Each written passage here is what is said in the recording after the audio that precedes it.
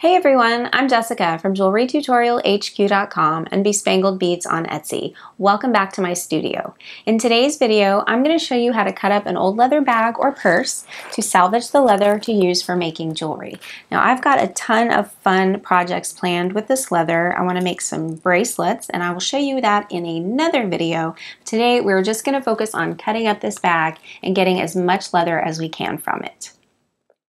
All you need for this project is the bag that you would like to cut up, a craft knife with a new sharp blade or a stitch ripper, a work surface that's safe for cutting on, and optional, a metal-edged ruler. So I'm going to start by just choosing a seam and using my craft knife to insert the blade between the two pieces of leather where the stitches are. And just cut carefully the stitches between the leather to separate them.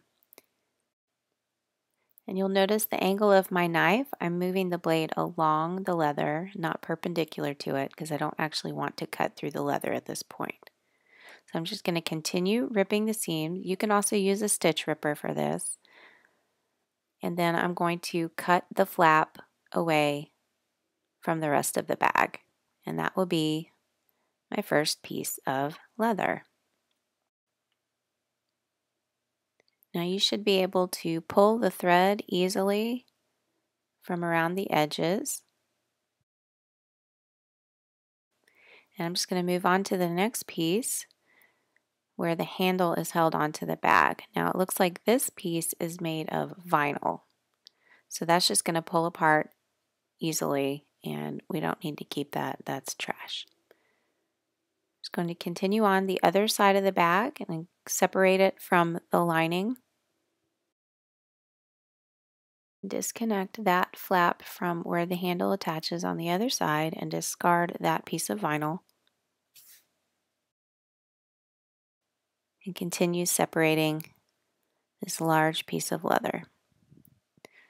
So now I've got two nice sides of leather and we're going to take apart this bottom part of the bag.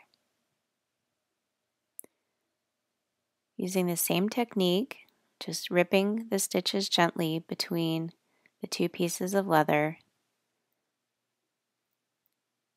And obviously every bag is different, but the technique's going to be pretty much the same for any stitched leather bag. This is the rib at the bottom of the middle of the bag. I'm just going to separate that, and that's probably made of vinyl, so that's trash too. Just continue on separating all of the elements where you find a seam until you're satisfied with the leather that you have. I'm going to cut off the handle. I think I'm going to leave this piece of leather stitched intact. And I'm going to save these interesting leather rings and set those aside. Those might be fun to use in a project somehow. Some bags might have more exciting hardware than this one, so you might want to save buckles and anything that you think you might be able to use later. Now that we're finished separating all the elements, we're left with several nice scraps of soft, supple leather that can be cut using a ruler with your craft knife to make nice straight-edged pieces that you can use for making bracelets or anything else that you can imagine. In my next video, I'll show you how to make this cool magic braided leather bracelet using the leather that we just salvaged from that bag. I'll link to that project here when it's ready, or you can always subscribe to my channel so you don't miss any future videos.